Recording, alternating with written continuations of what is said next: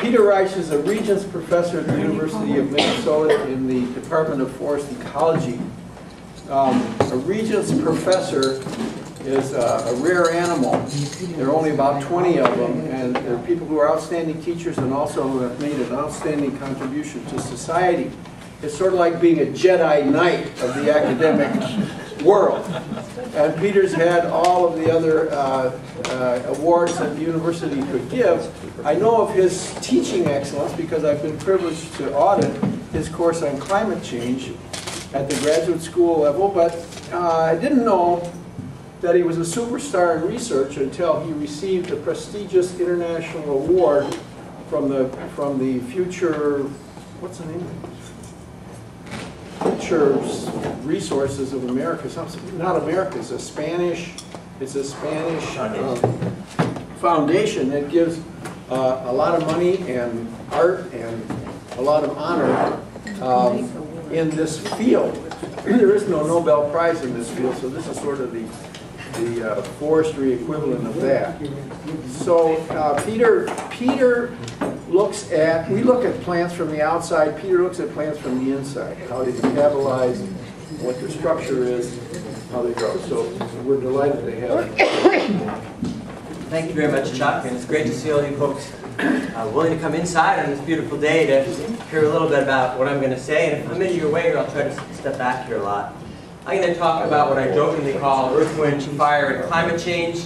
The future for our northern forests is work done with a team of many other folks, both recently and in the past. To drink? Just maybe it's brighter at all? Maybe close the shades and all. Close some of the shade a little bit. But first, jokingly, what I'm calling a public service announcement, and that is a new project I've been involved in called the Boreal Forest Resilience Project, intending to enhance resilience of economic, societal, ecological aspects in an area of transformational change. This is briefly, resilience is the capacity to tolerate disturbance and change without loss of system structure and function. It's a term that applies to ecosystems, but also financial systems, social systems, and to recover from such shocks by adaptation. And this is a new project in concert with the Forest Service, counties, and states, and many other groups.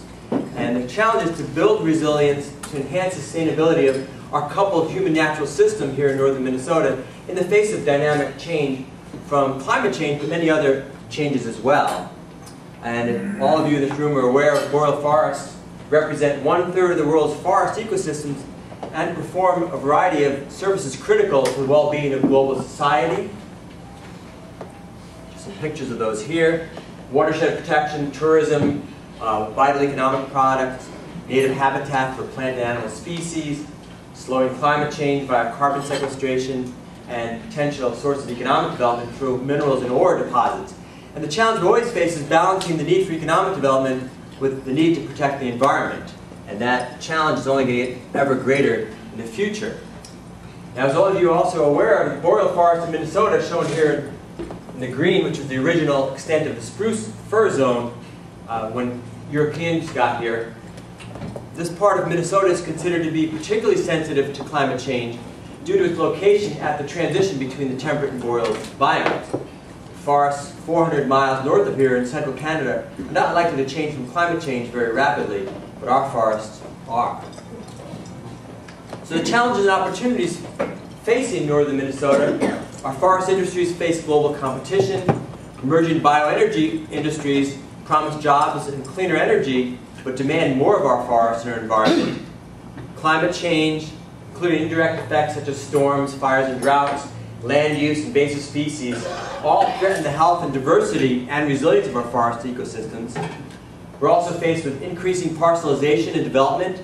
Once this economic downturn ends or slows down, development's going to ramp back up. That's a huge problem. And it's coupled with increased wildfire risk, all in an area where wildland wilderness area protection generates huge political debate. So how do we deal with all these issues in a way that brings people together rather than splitting people up and fighting about this?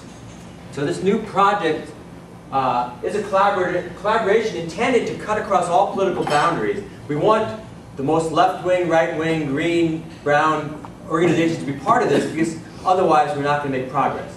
Now, I'm not totally naive. We don't expect to actually resolve all these problems, but instead to take the first steps in getting people to work together a bit more than they have in the past to try to deal with all these complex problems.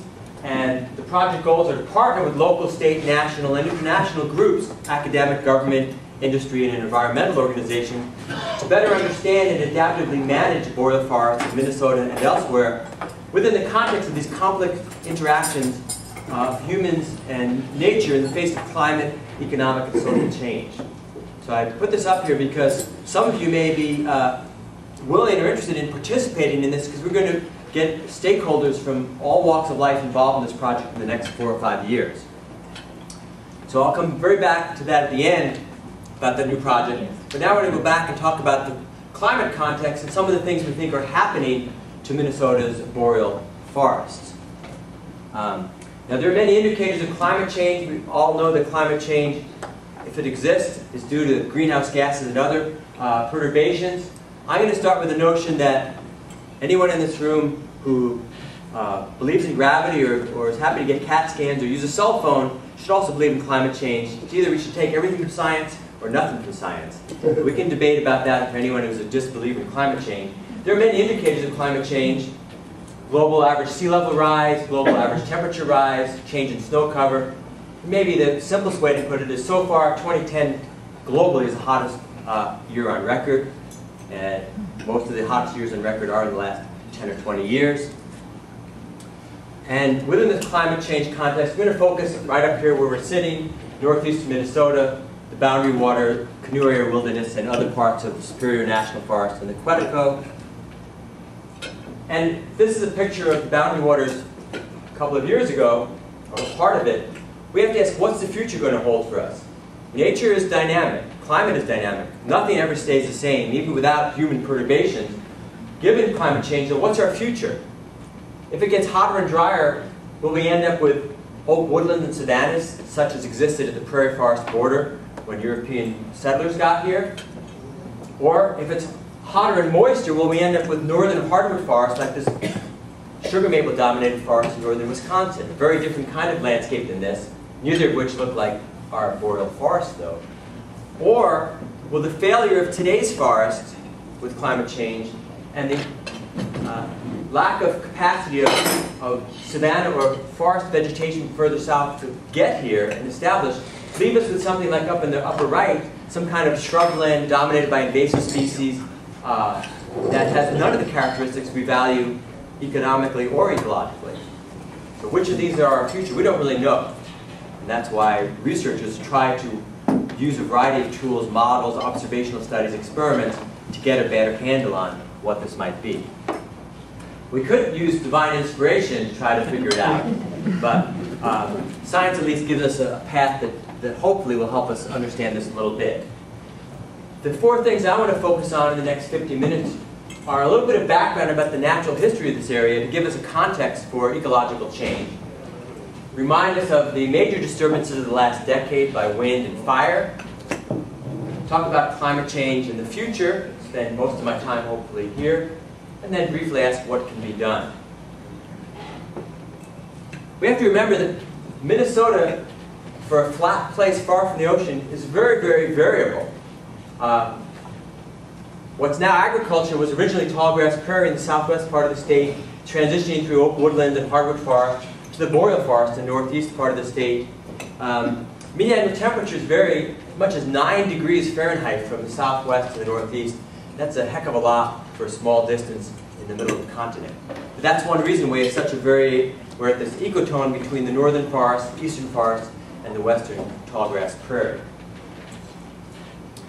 Change is inevitable. This shows glacial change without human interference. 14,000 years ago, that's where the Laurentian ice sheet was. It shrunk from 11,000 to 8,000 to 5,000 years ago, and it's still shrinking, and we're accelerating that shrinkage. In a geological time frame, 10,000 years is nothing. And so this is a very, very dynamic part of the world. Things have changed over time and will change in the future. This shows from pollen records